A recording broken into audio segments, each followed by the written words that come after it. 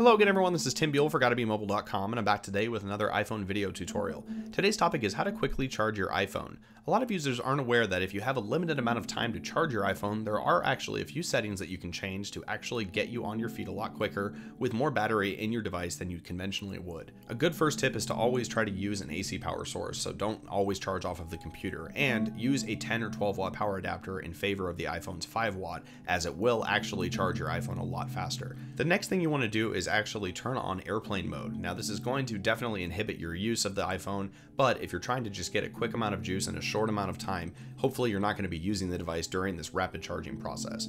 Turn the brightness all the way down, or better yet, lock the screen and lower the amount of heat that the iPhone is needing to use to generate to power your display. Speaking of heat, it's also a good idea to remove any external case that you have on your iPhone, including any battery charging cases, as, believe it or not, they do actually add extra heat to the device and it will slow down the charging process. If you check your iPhone periodically during your brief charging time, you should notice that it's actually charging pretty quickly as long as it's not receiving notifications or anything like that.